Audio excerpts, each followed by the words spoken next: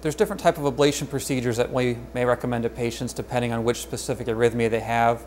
Almost all the ablation procedures occur in the electrophysiology lab, which you see behind me. This is a fluoroscopy lab where patients often come in the morning, have twilight anesthesia. The procedure may last a few hours. Usually they go to a hospital bed and spend overnight in a hospital. For certain types of arrhythmias, we may offer RF energy, which is a heating energy. This makes a small burn within the heart to get rid of the circuit that causes the arrhythmia.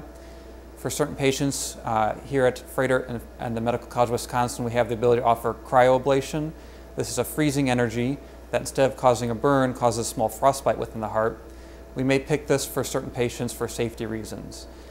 These types of procedures can be done both for top chamber arrhythmia problems, such as atrial fibrillation, perhaps bottom chamber arrhythmia problems like ventricular tachycardia.